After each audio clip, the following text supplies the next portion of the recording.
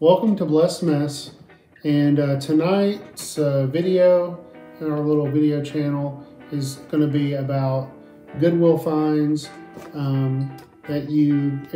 about hats. So we got hats on hats on hats and different things to look for. You can see the little novelty cap that I've got on. Most of these caps were like $2 at the most. I mean, some of them might be $1 a piece, just depends on where I got, what Goodwill I got them at. So this one was like $2.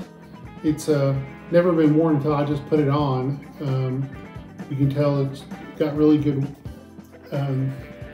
there's no wear or anything on the inside. You see that foam?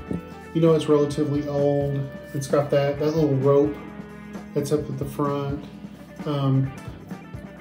This is not made in China, so you know this is a $25 cap. Just be on the lookout for novelty type caps like this, whether they're vintage or they're relatively new. Try to pick them up. They sell really easily, and you can look them up really easy. Another thing that I look for are skate or surfing hats. Tony Hawk. You can find these. Most of these are going to be like youth size, so I just put youth in the title. So Tony Hawk, Vans, and what I'll do is I'll block these out. Like some of these still have the tags on them. Some of these I'll block them out and make them look really nice and kind of stuff them and I'll steam them up and get them to look really good. But you want to make sure that these guys are flat billed. Wave Colt is another one that's a surfer type brand, but these are all going to be youth style. Wave Colt is O'Neill. Another one that fits that same description is this New Zealand.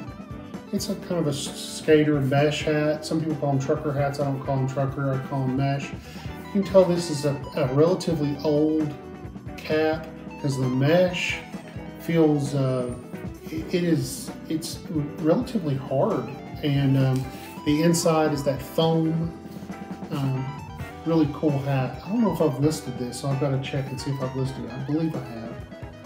$25 hat all day long. Another thing that you can look for are sports related items. I've already sold one of these. I picked up 2 of these Wimbledon women's tennis caps, and they're from Wimbledon, so they got them on the website or something, but yeah, it says Wimbledon on the inside. It's not like a Nike or anything, but that's the brand. I've already sold one of these, picked it up for $2, and I think I sold it for $18. I think it was $18.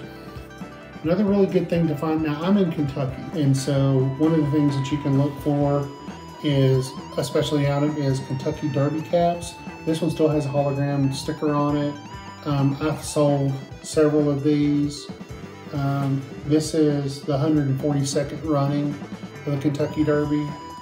It's a pre-bent cap, so it's never been worn. These sell really good. I think I had one that was for, I can't remember what year it was, but it had the tags and everything, and it went for like $35. Sports related, horse racing related, I guess I should say. The Maker's Mark Mile is another race that we have here in Kentucky. Maker's Mark is a bourbon. You can see this one. This one still has the tags on it. It's never been worn. It's made in the Dominican Republic.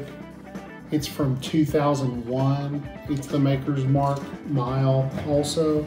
Same thing with this one. This one's just more of a like felt cap, and made in the Philippines. So horse racing's big. Sell some NASCAR stuff. Jeff Gordon. I picked up about 6 or 7 items for Jeff Gordon. A coffee cup, ball caps, and all that. And this one has Hendrick Motorsports on it. It's never been worn. It's in great shape. It's pre-bent. So yeah, DuPont Motorsports, but that's one for him. Let's see if I've got any more. This cap's kind of beat up a little bit, but it's Alabama. Still got the tags on it. The original price on this was 26 bucks. Z hats.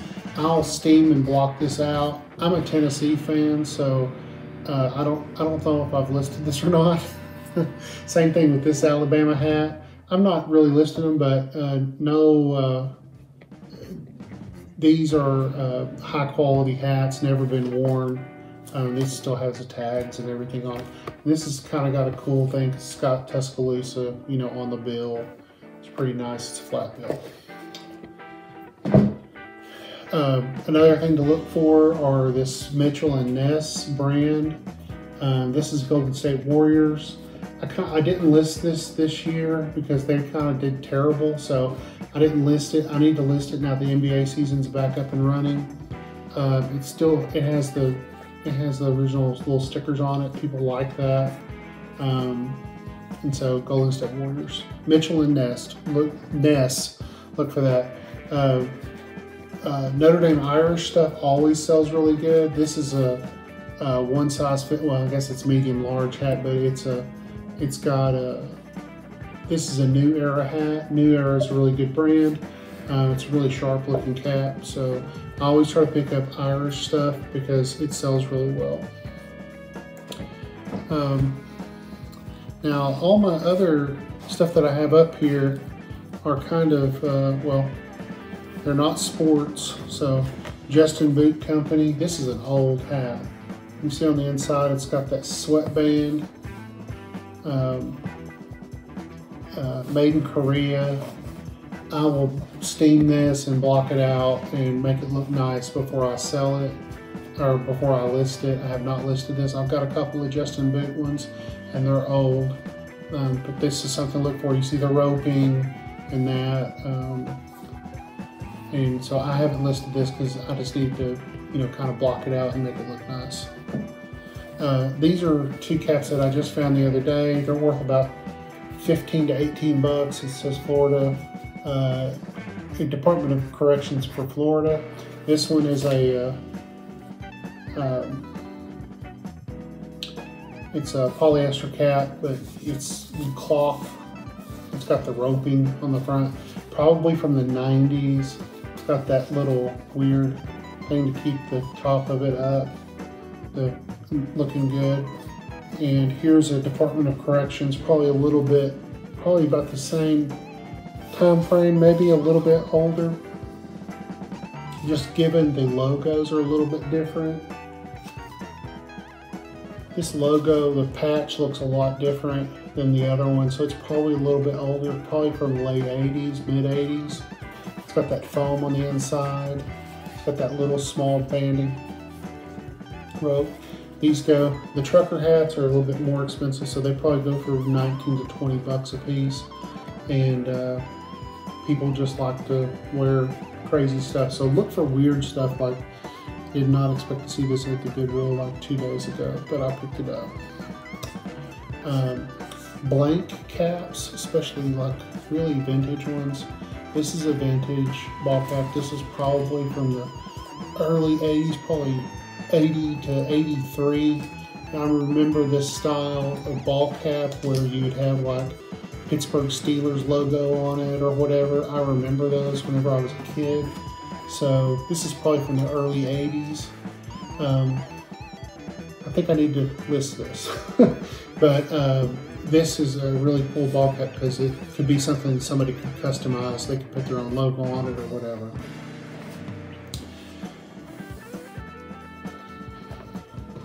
Along with these other kind of mesh caps, you can tell I like mesh caps, but this is a Napa Auto Parts. These sell really well. I just have not listed this. This is my box of, I have not listed these caps. Maybe I have a couple of them, but not very many. This one I know I've listed. This is a UT Lifestar. It's a helicopter service that it's like an ambulance service. This is old. It's been worn. It's kind of worn out, but I think it's a cool cap just because it's got the helicopter on it. It's got UT Lifestar on it. I think that's kind of cool. $9 or something. I think I've got that one listed for $9. Red Man chewing tobacco. I had a red and white, a red bill with a white top. I think it sold for $60, is that right? Sold for $60. I bought this at the same time. This is not sold yet. I think I just need to promote it on eBay and it will sell. But this is just a cool, I mean, super redneck cap. So people like that kind of stuff. I mean, weird sells. So if you see something that's kind of unusual like this, I didn't even have to look it up. I was like, that thing is going to be worth a lot of money. So I got that. And that woodland camo and the red man hat. It's awesome. Okay. This is a specialty ball cap, and the 330 bomb group, that's a World War II. I think that's a B-29, if I remember right. But the 330 bomb group is a World War II bomb group. And in Colorado Springs, they had a reunion of sorts 50 years after the bomb group got started. Or maybe deactivated. I can't remember if it started or deactivated, but I'm pretty sure it was when it got started in 1943, and then by 1993 it got deactivated. I was in the Air Force at the time, and I remember these bomber groups and fighter groups that were 50 years later doing a lot of these reunions. So I saw this in a Goodwill more than a year ago, and I just had to have it. I just thought it was super cool. I wanted just to keep it, but I think I'm going to just pass it on to somebody that's interested in World War II memorabilia. I need to put World War II on it, and maybe that will get it sold. I cannot remember what I have it listed for. I probably listed it for a crazy price because I like it so much. The other thing to look for is any kind of Stetson hat, and you see inside there where it says Gun Club. Can you see Gun Club Stetson? So here's another Stetson hat. Can you see that? Can you see that Stetson logo in there? This is not a Gun Club. This is a 3X Beaver quality hat. This one's pretty old.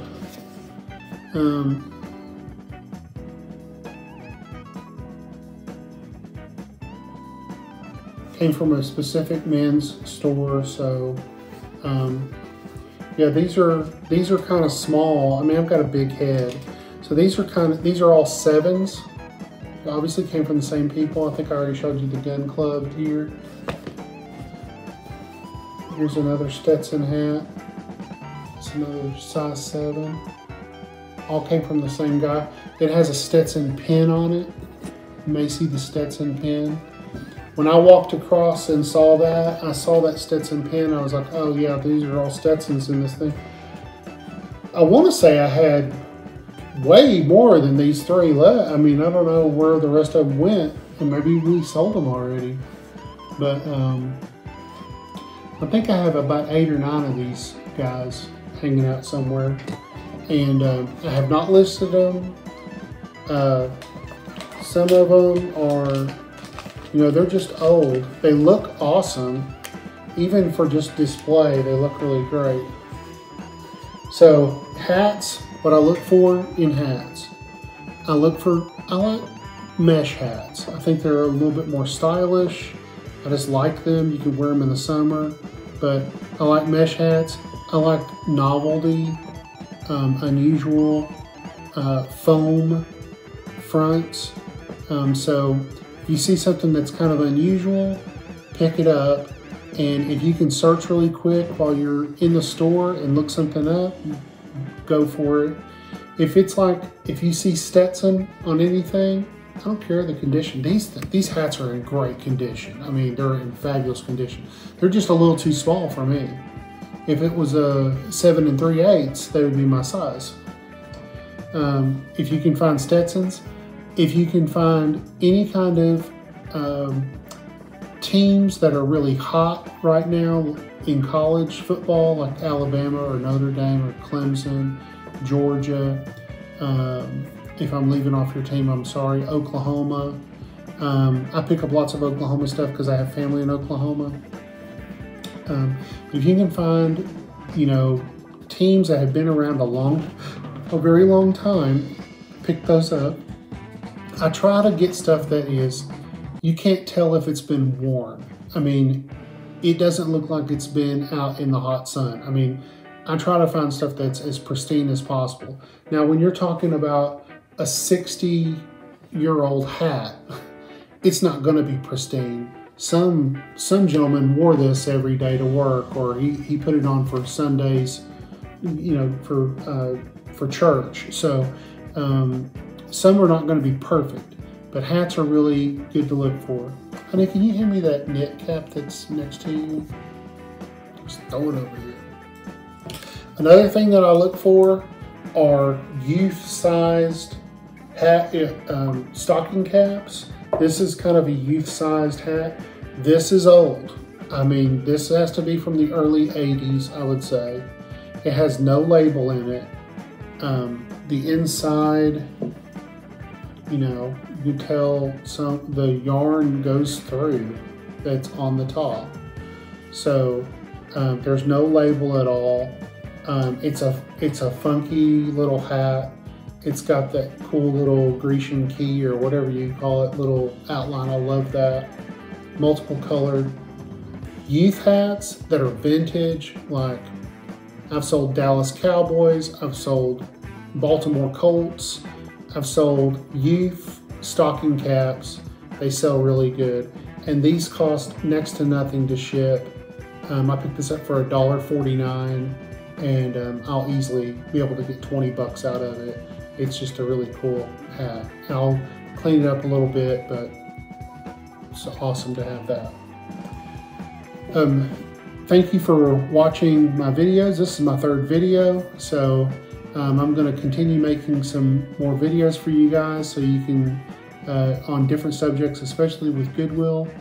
And I appreciate everybody watching my videos, and God bless.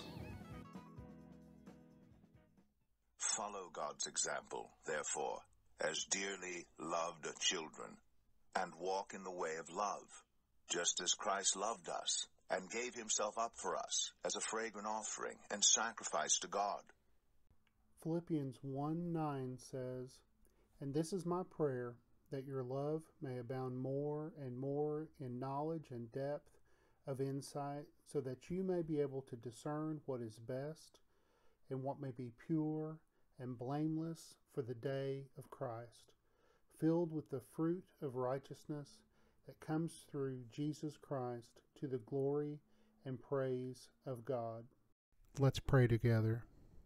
Lord, thank you for this day. Thank you for everything you've given us.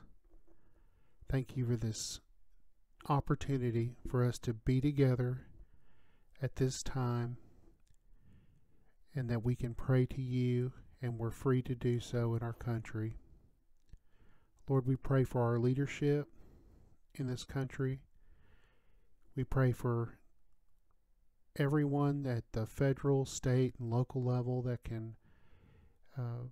they can have discernment to know what to do that is right and just. We pray for our family members, our friends, and community members, that they can be safe, happy, and healthy. And we know that the only way to find true happiness and joy is through Jesus Christ. Lord, we love you, and we bless you, and we worship you. In Jesus Christ I pray. Amen.